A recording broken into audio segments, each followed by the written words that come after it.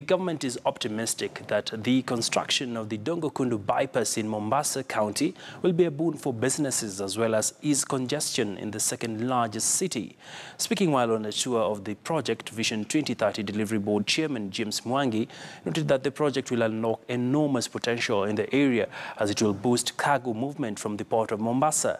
The road, which is 8.96 kilometers and will have a dual carriage, is expected to be completed by next year. The multi-billion shilling project is 25% complete so far, with the relocation of residents along the proposed road yet to be finalized.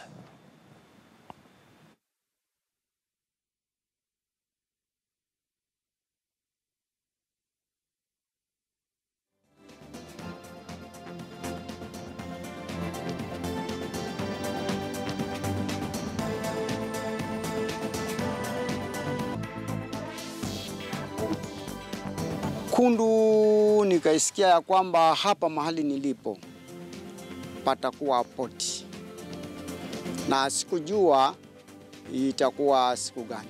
We are making a field visit to the proposed Dongo Kundu site.